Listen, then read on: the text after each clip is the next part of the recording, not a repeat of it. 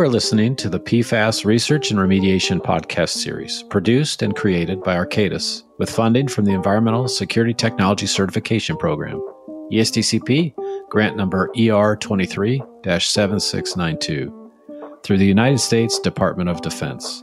All opinions, interpretations, and conclusions expressed belong to the hosts and guests and do not represent views or policies of the Department of Defense, Arcadis, or guest affiliations.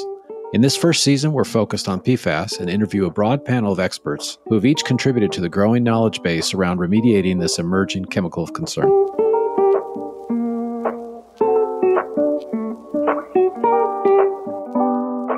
Today, I'm speaking with John Anderson, who's a principal wastewater engineer at Arcadis in Portland, Maine. While John started his career in situ treatment of chlorinated compounds and industrial wastewater treatment, he has spent the last several years specializing in methods for removal of residual PFAS from fire suppression systems during transition to PFAS-free firefighting formulations. Today, we'll be highlighting his project ER217229, Aircraft Rescue and Firefighting Vehicle Cleaning Assessment, which looks at PFAS left behind in a fire truck following removal of the PFAS-containing AFFF and water flushing. So I'm privileged to work with John on this project, and I know a little bit about the process, and I'm excited to talk to him about it today. I'm Dr. Johnsie Lang, a PFAS Technical Expert at Arcadis North America, and I'll be your host today. John and I were introduced at Arcadis right around the time we started working because there was a big push for this foam transition in the U.S. John, can you describe for listeners what I mean when I say foam transition? What is foam and what are we transitioning? Sure, Johnsie. So in this case, foam is AFFF, or aqueous film-forming foam, which contains PFAS. And so the PFAS in AFFF allows for the foam to put out Class B flammable liquid fires. AFFF is really effective at that and has been historically used over the last 50 or 60 years for that purpose. As more awareness around PFAS has come to the forefront publicly, folks are looking to move away from those PFAS-containing foams and to other foams that don't contain PFAS to protect both firefighting personnel and the environment. So foam transition is the process of replacing that AFFF with a non-fluorinated foam. And what has been found in the industry over the years is that doing something like taking the AFFF out and either immediately replacing it with non-fluorinated foam or taking the AFFF out, doing a series of water rinses and then putting in non-fluorinated foam is not necessarily sufficient to get your PFAS levels in the system down to a level that would not cause future liability, whether it be by release into the environment or waste of the foam. So essentially you're saying there's buildup on the wetted surface of infrastructure that's been in contact with foam over time. Yeah, that's right. And a metaphor that you've used in the past that I think is really great is bacon grease in a pan. And if you make bacon in a pan and then you go to try to wash that pan with water, you'll find that you still end up with this sort of greasy residue underneath the water rinse in the pan. And it requires, in this case of bacon grease, some sort of like a Dawn soap or something like that to actually break through those layers of the grease in the pan. This is very similar. The water will get sort of the easy bits of the layers in the systems of PFAS out, but what it isn't able to do is truly disrupt those layers in a way that will get the majority of the PFAS out that would reduce that liability. What is the danger of improperly transitioning your foam concentrate system? You say you do a bad job of it, and there is residual left behind. Why does that matter? That matters because when you put in your new foam, presumably non-fluorinated, if the transition process is not successfully removed the most PFAS that it can, you end up with a significant PFAS concentration in that new foam. So you have a foam that was presumably non-fluorinated, you put it into your truck, it sits in the truck for a while, and because the foam transition was not completely successful, you end up with back diffusion of PFAS into that foam, so that if you use that foam, it is now a PFAS-impacted foam. So for this project specifically, you're looking at fire trucks and air rescue firefighting vehicles. Is that correct? That's correct. So the air rescue firefighting apparatuses, or ARF apparatuses, are the ones that you see at the airport. And we were doing that at a Department of Defense facility. We actually went to the site and helped take apart all the wetted surfaces inside that truck that have to do with foam delivery. So we're talking about the concentrate system which is where the foam concentrate sits in a tank and then is delivered through piping to the proportioner. We're talking about the water system, which is where the water sits in a tank in the truck and then is delivered to the proportioner. And then we're also talking about the mixed foam system, which is where the water and the foam combine at the proportioner to then put out a much reduced concentration of a foam that's then applied to the fire. So you have this fire truck at a DoD facility, and what was done prior to removal of these parts to the truck? That's a good question. So generally on the project, what we were trying to do is determine whether or not a series of water rinses, in this case 3, was enough to remove PFAS off of the parts. And then B, the other part was to actually take all the parts out and then replace those parts with brand new parts. And the idea there being, can the Department of Defense, as a standard procedure, remove all the parts from a truck, put in new parts to remove the PFAS from inside the truck? And so when we went out, we did a 3 times water rinse on the truck, and then all the parts came out. To date, we've not been able to put the truck back together to do a confirmatory set of 3 water rinses because supply chain issues and some inventory issues that we had initially did not allow all the parts to be there when we took it apart. So that truck that we took apart in second quarter of 2022 is still sitting disassembled at the facility. Oh, interesting. So as far as going forward, is it reasonable to think that you could, for all the DoD fire trucks or for all our apparatuses, do a system replace? It sounds like you had trouble getting parts. Is this something that you could foresee as being an issue if you went down the replace route for these trucks as opposed to cleaning? Certainly, based on our experience on this project, there would be a lot of preliminary hurdles that would have to be cleared to make that viable. Most of the parts inside these trucks are really custom manufactured parts. They're not your typical elbows or straight pipe pieces. And so if they need to be replaced, it may take some time to get those parts actually reconstructed. And the other thing that we have seen on this truck, that this was true, is that the parts that were missing for the reconstruction were parts that were sort of custom put together after the truck was delivered. And so all of these trucks are going to have varying maintenance histories and varying histories where they may have sort of field replaced parts, which are not, the manufacturer supplied parts. So you water flushed the truck, you took all the parts out, you shipped them to your treatability lab, and now you're extracting them individually to look at PFAS content that's essentially there post water flushing. What's left if you only do a 3-step water flush? You were looking at both the foam concentrate system as well as the water only side. Are you seeing impacts on the water only side? We are, yeah. Our initial water rinse data that we took when we did the 3-step water rinse before we took the system apart, we did see PFAS in all 3 of the system. We rinsed them separately. So we rinsed the water system separately from the foam system, and then the mixed system separately from the other 2 as well, so that we could actually isolate where we were seeing PFAS. And we did see PFAS in all 3 systems. And so you have this ARF and you went to a DoD facility and you removed all of these parts. How many parts are we talking? We removed all the parts and then we shipped them to our treatability lab for characterization. But we were talking about somewhere between 100 and 120 individual parts or connected parts together. It was about 120. So what would you say is the most difficult part you have as far as shipping and removal? Are some of these parts big, or is it all relatively easy to remove and ship? By far, the most difficult part to handle was the water pump that is part of the apparatus. I don't know the exact weight, but I was told it was somewhere around 800 pounds.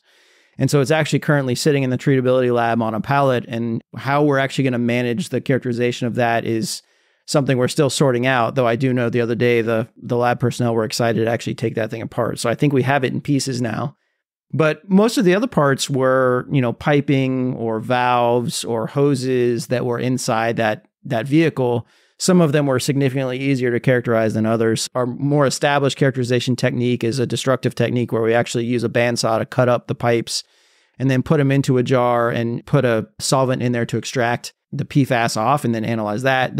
A lot of them we were able to do that way. Some of them we actually had to do what we called a cap and fill method, which was to fill the part with the solvent and then send out the solvent from inside. And then we're also going to be doing some sort of wipe sampling that we use to swab a specific area and analyze that for PFAS content. We're still in the process of getting a lot of our extraction data back, but our initial findings are that we are seeing PFAS loading even after water rinse in all three sides, if you will, all three of the systems that are on board. So if you were to think about replacement versus cleaning, you're going to have to replace not only the foam concentrate side, but also the water-only components of the truck. That's what it's looking like. And one of the other pieces of this project, and the reason that we're doing the individual part characterization, is that we want to be able to try to show at the end of this if there are any sort of bad actor parts, if you will, parts that have significantly higher PFAS concentrations on them than others, so that you could identify whether or not you could replace 15 of the 120 parts and get a large enough removal of PFAS that you don't have to replace the whole system. But that's something that is yet to be seen.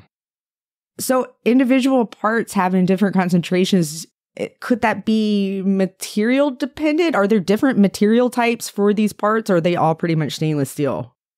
That's a good question. So when we did this inventory, when we took apart the truck, we were very careful to make sure we understood what system each part was a part of, the water, foam, or mixed system.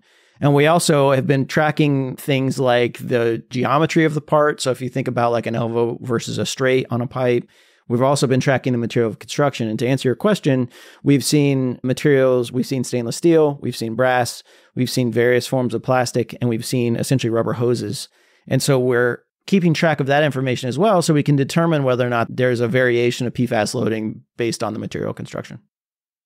So John, I think this is your first ESTCP project where you're a PI on it. Getting into this new world and grant funding and things like that, can you talk a little bit about moving from more of a client-based consulting world into this kind of research grant funding world and how that's been a unique transition for you? Yeah, sure. This is the first project that I've had with CERTIP or ESTCP where I'm the principal investigator, and it's been a really rewarding experience for me. As you mentioned, I spent a lot of time sort of working in a more private sector with industrial wastewater treatment and with this foam transition work. And so one of the things that I love about this is that it gives me the opportunity to really dig into the science behind what I do as an engineer. Because my undergraduate degree was not in engineering, I would say I have a well-rounded idea of the science and the engineering and how they go hand in hand. And so I like to be able to dig into the science here with ESTCP and understand it further and be able to speak to some of the things that we're seeing as we apply these methods in the field. What would you say has been the most difficult part about being a PI on an ESTCP grant? I would say probably the most difficult thing for me has been leading a team of folks to do work that, while I may not necessarily know exactly how to do it, I know they do. So one of the primary functions of this work, this project, is really focusing on the in-lab characterization work and sort of the analytical methods that go into understanding the PFAS content on these materials. And while I understand a lot about PFAS treatment and I understand a lot about foam transition, I am not an analytical scientist. And so it's been very exciting for me to learn from these experts in their field about how these methods work and how we can apply them to these different materials, and then how we can take that information and apply it to a more engineering type space, understanding the cleaning or the replacement of these materials. So outside of taking these parts and extracting them in methanol and having that methanol analyzed for PFAS content, are you doing any sort of methods that look at the pipe directly as opposed to using extraction methods?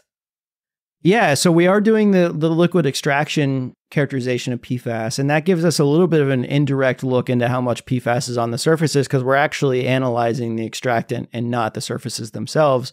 But as another line of evidence, we're also looking at some surface analytical methods. We're looking at scanning electron microscopy to get images of the part surfaces. We're looking at X-ray photoelectron spectroscopy as a way to measure the percent of each element on the surface. And so that'll show you some of the metal elements as well as the fluorine element as an approximation of PFAS on the surface. And we're also looking at particle-induced gamma ray emission spectroscopy, which is a method that looks at the surface and also quantifies the amount of fluorine on the surface.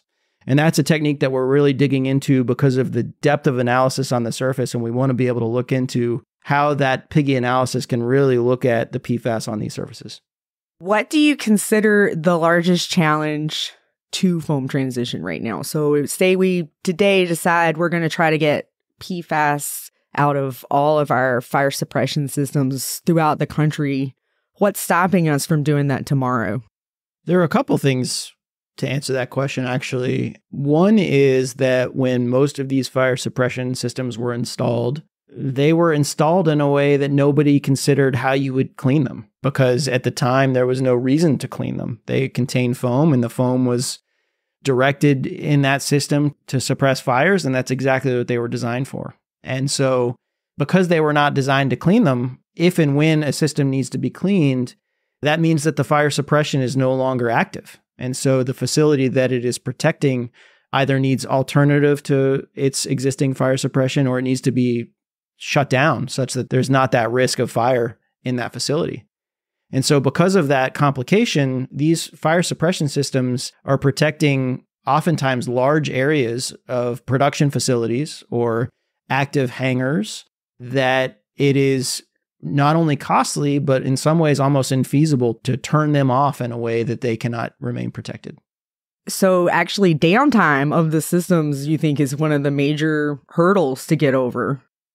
It certainly can be. And in some cases, there just aren't obvious ways to either maintain that fire suppression protection or to be able to shut down either the production or distribution facility or hangar in a way that is viable commercially. So what has come out of your research that you think is important for other researchers to know? I think by taking apart this vehicle and looking at a broad range of part geometry, of materials of construction, I think what we're learning out of this is that A, PFAS is not selective to any of these individual geometries, materials of construction, or system, in that it has appeared to be in every single part that we have seen. But also B, we're starting to see that the material of construction can matter when it comes to the magnitude of PFAS on that surface. You removed over 100 parts from this fire truck. Are there any parts where you're able to do replicate measurements? So is anything big enough that you can look at the variability of PFAS across a single part? That's a great question. There's some parts that, based on their geometry, we've had to basically only have a single replicate. There are sections of piping that are large enough that we can then do multiple replicates of the destructive extraction, and then we can get some sort of statistical power on that. And also we have some parts that have multiple geometries in the same part, where we've actually taken them apart and split them into individual samples so that we could sort of speak to the relative PFAS value in an elbow or a straight in the same location. I'd just like to close this conversation today by thanking John for joining me to talk about his project. I can't wait to see the full results come out in the future. Thank you so much for listening. This podcast was funded by ESTCP and produced by Arcadis. The interview was conducted by Dr. Johnsie Lang, and our guest today was Mr. John Anderson. If you're interested in more information on John's project, please see the ESTCP website for the project number ER217229. If you have conducted your own research on PFAS and are interested in sharing your work, please email Teresa Gillette at teresa.gillette@arcadis.com. That's THERESA.GUILLETTE@ARCADIS.com. And please keep an eye out for more episodes coming soon.